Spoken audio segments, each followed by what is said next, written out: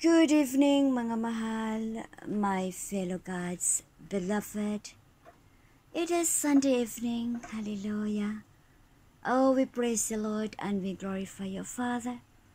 Thank you, Lord, for tonight. Thank you, Lord, that you are with us, in us, through us. Thank you, Father God, that in you nothing is impossible. You can make all things possible, Jesus. You're so good, Lord. You're so awesome. You're so wonderful. Hallelujah. Oh, Father, we need you, Lord. We need you tonight. As we are about to read your word, Lord, help us to understand, oh God. Give us the spirit of wisdom and revelation, oh Father God, in the knowledge of you, Lord, as we will be continue on reading God's word tonight. Hallelujah. Oh God, you're so good, Lord. You're so awesome. You're so wonderful. Father God, Lord, thank you that you are healing me, oh God, and getting stronger. Thank you, Father God, for this cup of the new covenant, for the forgiveness of our sins, Lord. Thank you, Lord, for the Lord's Supper. Hallelujah. Father God, as we are partaking the bread and the cup, as my beloved and I, and so is our beloved family, relatives, and friends, Lord, at this moment I am taking by myself, but Lord, also I want to represent our loved ones, Lord Jesus, oh God, as my beloved and I, and so is our loved ones, Lord. As we partake the bread and the cup, Father, we remember you. We do this in remembrance of you, O Father God, of what you did on the cross for us, Lord. Hallelujah. Thank you, Jesus. Lord, you have said here that the Lord is saying, hallelujah, it says here that, but he was wounded for our transgressions, he was bruised for our iniquities, the chastisement of our peace was upon him, and by his stripes we are healed. Thank you, Lord. I'm claiming this in the mighty name of Jesus. Isaiah 53 verse 5, that by Jesus' stripes I am healed. Healed from COVID. I no longer need these medications, Lord, because I am healed. Amen. Amen. Oh, thank you, Father. Thank you, Jesus. Amen. Thank you, Lord. Father God, as we thank you, Lord. Partake the cup of the new covenant, Lord Jesus, oh God. And you also say, Lord, that this cup is the new covenant in my blood. This do as often as you drink it in remembrance of me. Thank you, Father, for your forgiveness of our sins, Lord. Oh, Jesus. Amen. Hallelujah. Father God, Lord, thank you, Lord, for this anointing oil. Anoint me and my beloved and I. And so is our loved ones, Lord Jesus, oh God, from the top of our head to the sole of our feet. Anoint every part of our body. For our body is a temple of the Holy Spirit, beautiful inside out. Hallelujah. Yes, Lord, anoint my lips. Anoint, Lord Jesus, our lips, our head, our toes, our mouths, every part of our body. Thank you, Lord Jesus. Anoint us, Lord. Oh, we welcome you, precious Holy Spirit. The greatest power in the world today is the precious Holy Spirit. His love is boundless. Amen. In the mighty name of Jesus, the name above all names. Hallelujah. Thank you, Lord. Yes, oh God. Hallelujah. You are the first and the last, the beginning and the end, the Alpha and the Omega. Hallelujah. Yes, Father. Oh, we glorify you, God. Yes, Lord. He was the first. Oh, yes. He was the last. Hallelujah. He was dead, but he came to life. Yes, Lord. You came to life and you are alive forevermore. He knows our works. Yes, Lord. Let's being faithful. Hallelujah. He knows our poverty. We should endure. Hallelujah. Yes, Lord.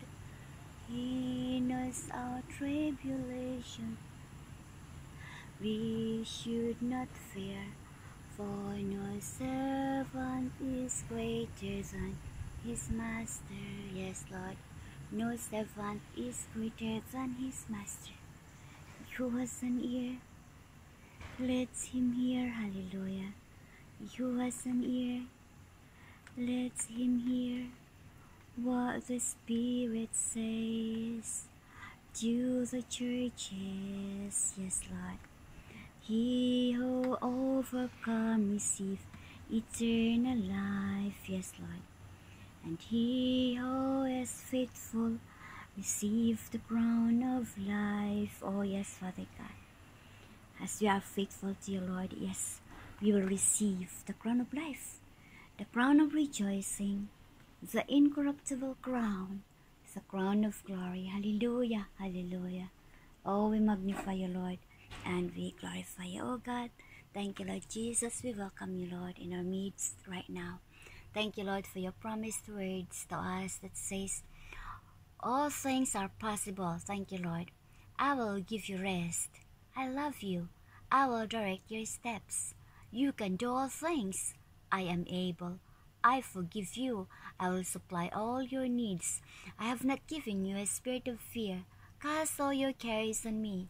I give you wisdom. I will never leave you nor forsake you. Hallelujah. Yes, Lord, we claim all your promised words to us. In Jesus' mighty name, the name above all names we pray. Amen and amen. Thank you, Father. Thank you, Lord, that you love us with an everlasting love. Amen. Amen. Ka mga mahal, let's continue on now reading God's Word in the book of Hallelujah. We are going to read the book of Samuel, 1 Samuel, chapter 11. Father, as we read your word, help us to understand, Lord. Give us the spirit of wisdom and revelation in the knowledge of you, Father, as we continue to read your word. In Jesus' mighty name we pray. Amen and amen. Thank you, Father. Hallelujah. Saul defeats the Ammonites. About a month later, King Nahash of Ammon led his army against the Israelite town of Jabesh Gilead. But all the citizens of Jabesh asked for peace. Make a treaty with us, and we will be your servants, they pleaded. All right, Nahash said, but only one condition. I will gouge out the right eye of every one of you as a disgrace to all Israel. Give us 7 days to send messengers throughout Israel, replied the elders of Jabesh. If no one comes to save us, we will agree to your terms. When the messengers came to Gibeah of Saul and told the people about their plight, everyone broke into tears. Saul had been plowing a field with his oxen, and when he turned to town, he asked, "What's the matter? What's the matter? Why is everyone crying?" So they told him about the message from Jabesh. Then the Spirit of God came powerfully upon Saul, and he became very angry. He took the oxen and cut them into pieces and sent the messengers to carry them throughout Israel with this message. This is what will happen to the oxen of anyone who refuses to follow Saul and Samuel into battle. And the Lord made the people afraid of Saul's anger, and all of them came out together as one. When Saul mobilized them at Bezek, he found that there were 300,000 men from Israel and 30,000 men from Judah. So Saul sent the messengers back to Jabesh Gilead to say, "We will rescue you by noontime tomorrow." There was great joy throughout the town when the message arrived. The men of Jabesh then told their enemies, "Tomorrow we will come out to you, and you can do to us whatever you wish." But before dawn the next morning, Saul arrived. Having divided his army into 3 detachments, he launched a surprise attack against the Ammonites and slaughtered them the whole morning. The remnants of the army were so badly scattered that no two of them were left together. Then the people exclaimed to Samuel, "Now, where are those men who said, 'Why should Saul rule over us?' Bring them here, and we will kill them." But Saul replied, No one will be executed today, for today the Lord has rescued Israel." Then Samuel said to the people, "Come, let us all go to Gilgal to renew the kingdom." So they all went to Gilgal, and in a solemn ceremony before the Lord they made Saul king. Then they offered peace offering to the Lord, and Saul and all the Israelites were filled with joy. Chapter 12 of 1 Samuel. Samuel's farewell address. Then Samuel addressed all Israel, "I have done as you asked and given you a king. Your king is now your leader. I stand here before you, an old gray-haired man, and my sons serve you. I have served as your leader for the time I have served as your leader from the time I was a boy to this very day. Now testify against me in the presence of the Lord and before his anointed one. Whose ox or donkey have I stolen? Have I ever cheated any of you? Have I ever oppressed you? Have I ever taken a bribe and perverted justice? Tell me, and I will make right whatever I have done wrong." "No," they replied, "you have never cheated or oppressed us, and you have never taken even a single bribe. The Lord and his anointed one are my witnesses today," Samuel declared, "that my hands are clean." "Yes, he is a witness," they replied. "It was the Lord who appointed Moses and Aaron," Samuel continued. "He brought your ancestors out of the land of Egypt. Now hand her quietly before the Lord as I remind you of all the great things the Lord has done for you and your ancestors." When the Israelites were in Egypt and cried out to the Lord, he sent Moses and Aaron to rescue them from Egypt and to bring them into this land. But the people soon forgot that the Lord their God, so he handed them over to Sisera, the commander of Hazor's army, and also to Philistines, and to the king of Moab, who fought against them. Then they cried to the Lord again and confessed, "We have sinned by turning away from the Lord and worshipping the images of Baal and Ashtoreth. But we will worship you and you alone if you will rescue us from our enemies." Then the Lord sent Gideon, Bedan, Jephthah, and Samuel to save you, and you lived in safety. But when you were afraid of Nahash, the king of Ammon, you came to me and said that you wanted a king to reign over you, even though the Lord your God was already your king. All right, here is the king you have chosen.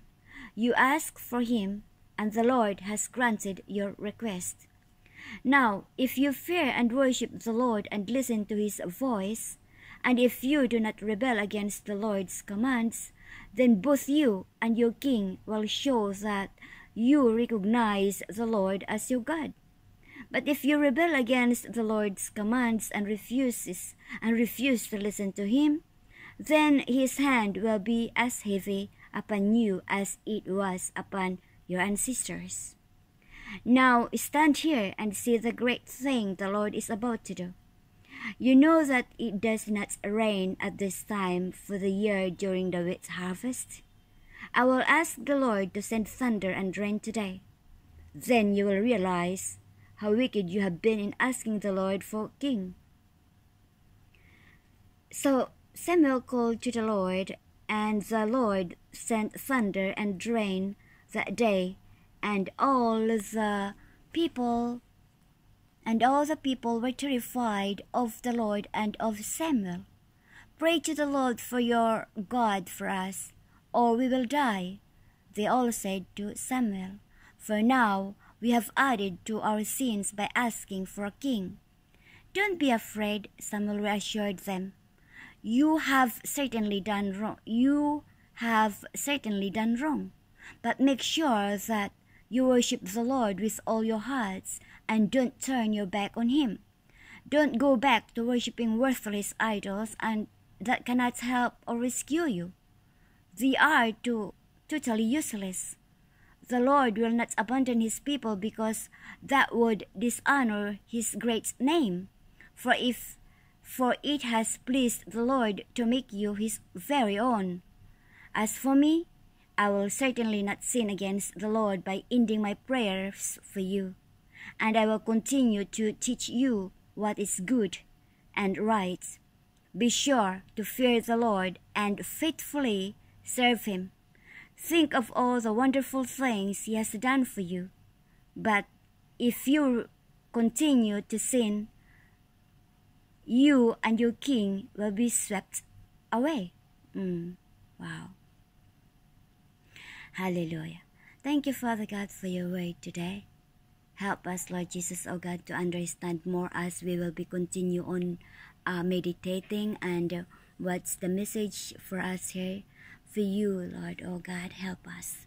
Precious Holy Spirit, teach us and help us to worship you alone and not worship any idols. God, you are so good that you still give them, as they ask for a king, you give them a king. And may they continue may we all be continue, Lord. Now our King is Jesus, hallelujah, reign forevermore. And Father God, may we continue to obey the Lord Jesus Christ as our personal Lord and Savior, as the precious Holy Spirit also is continuously be speaking to us, hallelujah, who leads us into all things. Father God, Lord, thank you, Lord, for your word for us today.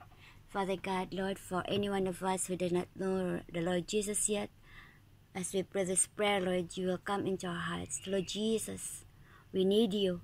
Thank you for dying on the cross for our sins. We open our door of our heart.